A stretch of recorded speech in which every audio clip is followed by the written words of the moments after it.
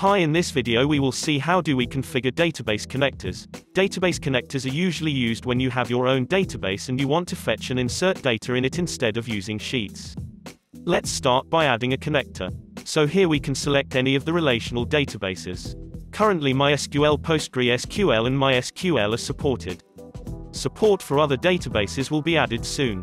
Let's select MySQL and click on Add. We can update the image and give name and description and click on Continue.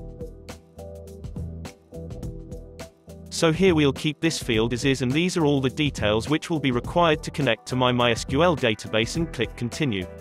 Here we have to first test our database connection with these DB details, and on successful testing it will add this connection in our account.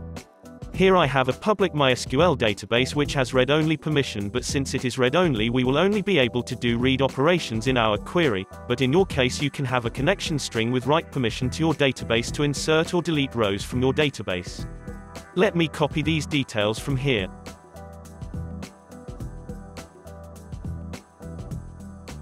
For this there is no password, so we will keep this empty, and let's give an account name which will be visible when I am using this in my app.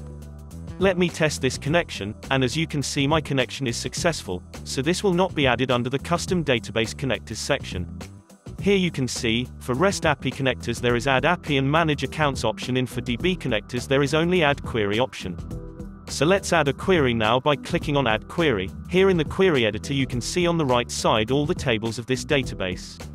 I can expand the individual table to see all the column names which are there along with the column types. Let's give the name of the query to get all authors. Let's write a query to get a list of all rows from the author table. I can simply run this to see the result. Here we can see there are 73 rows in this particular table. Let's modify this query and we can limit the result to 10 for example, and run this and you can verify the same. Like this you can even add a complex query which is supported by MySQL database. Now, let's modify this query to get authors by name. Add a search parameter in the query using the like operator and run this.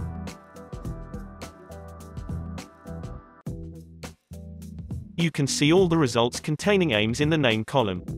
Now, let's see how we add dynamic values in our query. For this we will have to add the variable. Let me give a variable name. Here these are the supported field types which are available.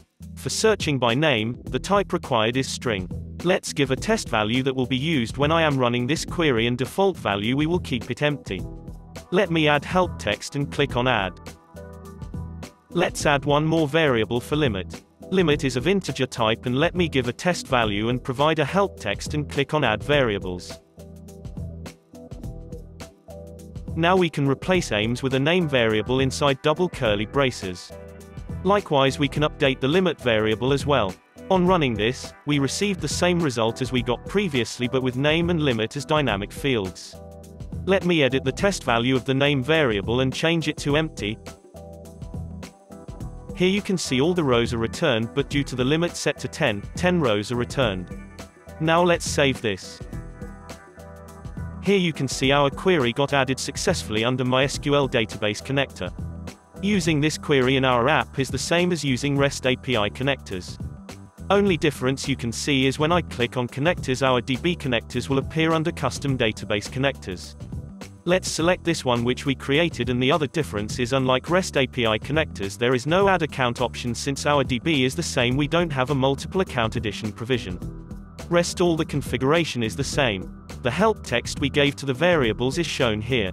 This is how we configure database connectors in the studio. Thank you for watching. For more videos visit our YouTube page.